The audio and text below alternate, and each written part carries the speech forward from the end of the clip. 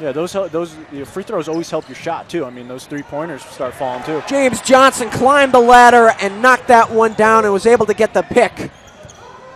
You can see the coaches, they want to slow it down. No reason to push the ball in transition. Ignatius is turning the ball over 17 times a game. We don't have an official statistic, but it's felt like they're on track to do more than that. James Johnston with the putback.